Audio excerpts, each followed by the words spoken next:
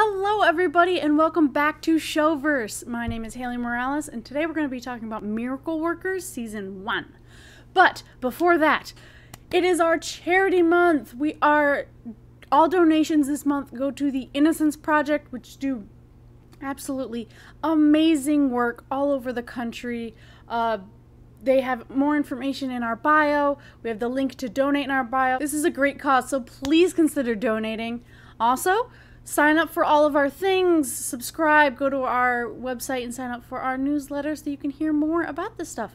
We will also be announcing how much in total donations we have in the newsletter. So go check that out. Otherwise, let's get started on Miracle Workers Season 1. I saw the advertising for this show and I was like, all it had to say was Steve Buscemi is God, and I was ready for it. I was like, hell yes, please. Daniel Radcliffe is a shut-in angel in the answered prayers department. But then it aired on a channel that I didn't have access to, so I never got to watch it. But now I have access to HBO Max, and that's where I found it. And it was just as good as I thought it was going to be. It's very good. We start off seeing this angel who has been working in dirt for a while, and they're, looking for something else to do. They're not a fan of dirt anymore. So she goes to, like, the HR, more or less, and asks to be reassigned. They said there's an answered prayers department that, prayers come in, you answer them, move on. And so she's like, that is where I think I can absolutely make a change, make a difference. This is what I wanted to do. Hell yeah, get me down there. So she gets transferred to answered prayers. She goes down. There is one other person in the department. It's in the basement, like real deep, like it's dark and dingy when she's walking in, and goes in and it's literally one dude sitting at his desk, like blanket over top of his head, headphones on, and he's got like a joystick controller and some buttons. He's just really focused, and she's like, oh, okay. He scares him, and he jumps up and he's like, oh, sorry, I just haven't seen anyone down here in a while. And she asks what he's doing, and he is currently moving leaves to help someone find their glove, because they have prayed, please let me find my glove. And she's very unimpressed with the whole thing. And while she's there, they also get incoming prayers, which they open up this big wall that it turns out like the whole thing is a window into a room of just papers coming down, just so many little prayer tickets. And he goes with a net and he grabs a handful of them and he's like, a glove! And he goes and starts working on that. And she's like, is there not other things we could work on? He's like, oh, no, those are complicated. Like, she grabs one and he's like, not gonna happen. That is what we call impossible. And she's like, what are you doing? He's like, oh, don't worry. Those ones get stamped and sent up to the big guy, to God himself. And she's like, oh, hell yeah, man. At least, something's still happening. We, see the big guy, Steve Buscemi. He has long hair, kind of ratty looking sweater, watching TV, and he's like, oh God, everything's going so bad. And he like finds like random channel. It's just a NASCAR dude who's like thanking God for his win. He's like, oh hell yeah, that's what I want. And then it turns out it was a news thing. He was like, that was, he said before they all died. Yeah. So he's not having a great time. His like assistant comes in and is like, come on, why don't we do something? And he's like, getting kind of tired of this whole Earth thing. And some shenanigans occur that make God decide that he's gonna, cancel Earth. He's gonna explode it. And maybe he's moving on to something else. Current idea is a restaurant called the Lazy Susan, where you sit in a lazy river And in the middle, there's food that you grab with like those little extendy arms that people use to grab like shelves and stuff that are a little too high. Use that to grab a bunch of different kinds of food, and you eat in your inner tube in a lazy river. Which is an idea for sure. I think there's some kinks to work out, but you know, he's very excited about it.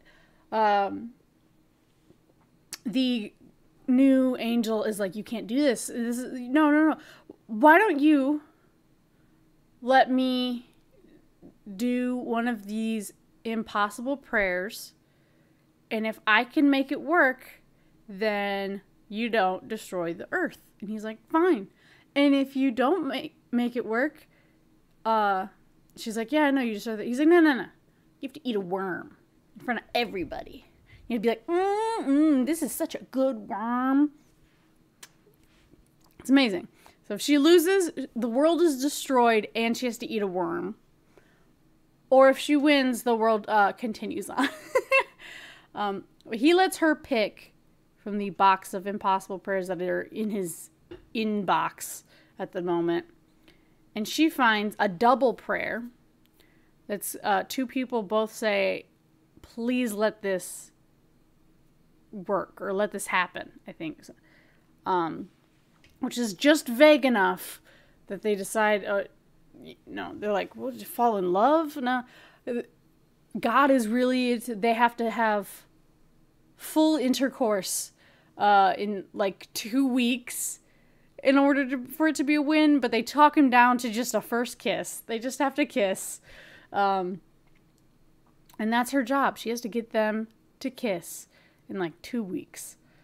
They're both incredibly shy people. And there's also a running gag, which does get, if I'm being honest, a little bit old towards the end of the season, where pretty much anytime they try to help, somebody dies. Like, it just catastrophically bad that like people are dying, and like there's a newscaster that ends like every episode, and he starts to be like, you know what, I have to take a vacation, news is just too sad. Which, it's funny at first, it does continue on for a bit too long for me. It's just like, oh yeah, every decision they make is going to lead to a bunch of death. Okay, I'm just expecting that now. Like, she tries to answer somebody's call for rain to water their fields, and she ends up causing a hurricane out of season in a place that's not prepared for it, so a bunch of people die and stuff. It's funny at first. It's like, oh fuck, yeah, those little tiny things really, add up. But when every episode kind of ends with that same joke, it gets a little old, but it's okay. It's funny. It's good. So, and we also continue on. So, Daniel Radcliffe is also in this, and he plays an angel who's already in the department, and he's like also a very shy, anxious person. And so she keeps coming up with these really big ideas, and he keeps pulling her back, which usually is for the best. And then God's assistant is like, I am this high level of an angel. I should not be getting this man's alcoholic Slurpees or whatever. Like, why am I doing this job? I'm an adult, god damn it. And he does this little like fluff piece with a magazine about how much he's grown, because it turns out he is actually from the Answered Prayers department. And as soon as the girl, the main protagonist, realizes this, she's like, I gotta get him to help. And she's able to get him to help. Initially, he's like, fuck it, the world sucks. But she convinces him that this would be the ultimate answered prayer. Like, this is a big thing.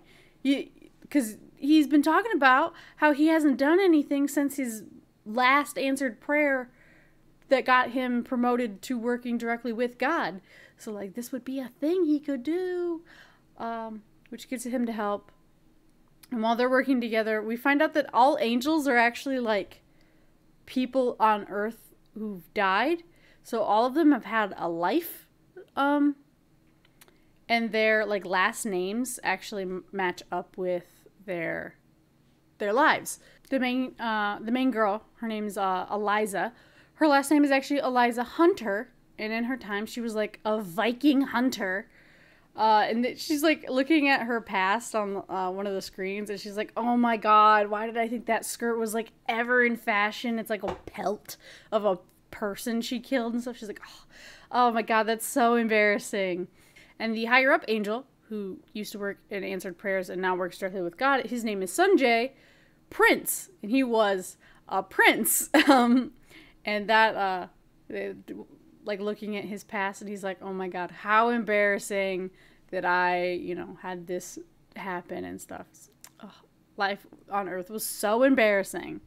And then we look at Craig, which is Daniel Radcliffe's character, the shy angel. He's like, Craig, what was your life like? And he's like, oh, that's fine. You don't have to. No. It's totally embarrassing. I don't even think it's on there. Yeah, you can't even find it. You pull it up. He was a caveman. His last name is Bog. He was tasked in his group to watch the bog for the bog monsters. And he realizes at that moment while explaining that maybe the bog monsters didn't exist. And he just spent all that time doing nothing. So it's a little sad, you know? Oh my god. But... he's just a little sweetheart. He's doing his best. He really helps try to, like, rein them in, because, like, they want to do this really big spectacles, and he's like, these are very shy people, please stop. They get them to go to, like, a basketball game. They're like, the kiss cam. It's gonna fucking work. He's like, these people are so shy. Why would you do that? And also, it's like, you know, it's not even a guarantee that they're going to make it onto the kiss cam. You know, that's not. So the other two, Sanjay and Eliza, make it so every single other person who's like a couple going has, for some reason, something comes up where like the tickets go missing or they get sick. Just all these different things so they don't go. And so these two are the two they've chosen, Sam and Laura, the humans' names. They're the only couple there. And they get on the kiss cam and they're like, come on, kiss, yeah. Everyone's making a bunch of noise and they're both like, like hiding in their little seats. And they were actually getting along really well until the kiss cam, and they got like awkward and stuff. And the mascots coming to like get in their faces and stuff, and like trying to get the girl to kiss the mascot if he's not gonna kiss the guy and stuff. And the fucking mascot falls and dies right there in front of everyone and on top of them. And so it's really traumatic. At the same time, God is visiting his family in hopes that he can get his parents to back Lazy Susans. And God's parents live in this giant mansion, and they're wonderful, you know, good people. And we meet his brother and sister. Now, Steve Buscemi, God, is the oldest of the people playing all these folks. Like we have Chris Parnell and Margaret Cho as his parents. And then Titus Burgess and this little girl named Ruby are playing his brother and sister, but they're older than him. Because they're like, you always coddle him because he's the baby. And his siblings' worlds are going great. They have, you know, utopias. Everything's just perfect for them. Everything's going great. And he's, you know, thinking of ending his world. They're like, Mom, Dad, do you even know how Earth is doing? I'm like, no. Why don't they make Steve Buscemi God talk about Earth. It's like, and there's not even anything in the middle. And he just forgot to build it and just filled it with fire. Like, there's nothing in there. They talk about, like, giraffes, which he keeps describing things as, like, dogs. Like, it's like a really big dog with a long neck kind of thing. Like, he's, like, explaining things as, like, different animal. It's just...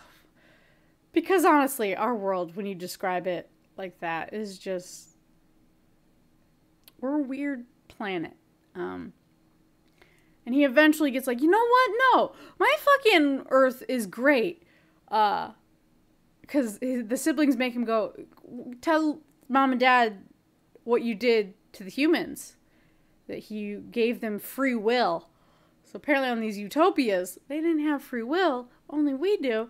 And they're like, why would you do that? He's like, you know what? I'm proud of my Earth. It is messy. It is weird. But you know what? It's mine. And I fucking love it and shit. And he's like, I'm going to go not blow it up. And they were like, you were going to blow up your world? And he's like, yeah. Don't pay attention to that. And he runs off.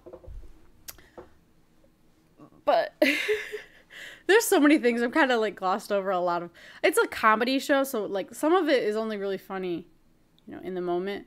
But I do like that God is illiterate, and they use that to get him to sign a life extension for one of the humans, the boy. He's very close with his grandmother, and she has 3 days to live, and they have 4 days to get this boy to kiss this girl, and they have a date on the 4th day, so they're like, we need to keep this woman alive.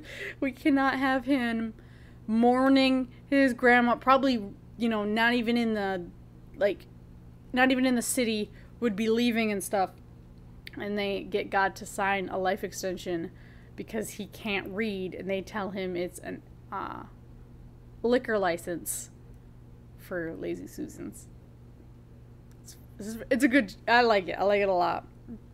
To think that he made, you know, a world full of people, and like reading is like a huge thing here, and he just can't. There's no idea. And they're, you know, trying to get this. He's running home from his parents' meeting to stop the Earth thing. They're having this terrible time. The mascot is dying on these humans' laps. And God comes in, and he's like, I want to end the thing. But there's like a button to end the countdown and stuff. But he made it unopenable until they kiss. So he's not able to help. And everyone else, all the other angels, are finding new positions in different galaxies. They're just partying and stuff. But these angels that are working to save the world are like, no. All right, guys, you all still work here for another hour. So you better, we are all going to work together to fucking save this planet. And so the couple, after they left the game, they had this like, you probably want to go home. And I don't want to go home. And, it just seems like you did. I mean, if I only want to go home if you want to go home, like, and they end up like having this weird misunderstanding and leaving. So now they're using everything in their power to get these guys back in the same space, because they're walking away from each other, and they have like an hour left. So they are making it so lights poles fall in their way. They made like a mini tornado, kind of like some kind of windstorm, and got them to switch directions and stuff. They pushed the wind so that one of the guys would walk towards one of his favorite restaurants instead of away from it, because that was closer to her. And they figured out how to control insects and stuff. It was just a lot. But they finally got them to meet. They're like meeting like an apocalyptic scene, because like the buildings are starting to fall around them. And they do it. They do, spoilers, I guess. They do it. They kiss. Like with 3 seconds left. And they're able to save the world. And everyone's really excited. It's so good. I'm so proud of them. They do it. It's great. And the Craig, Daniel Radcliffe's angel, and the main girl, Eliza, he's been like kind of crushing on her this whole time, and he does this really brave thing in this, which makes her go, oh, maybe he's, you know, not a complete bog watcher.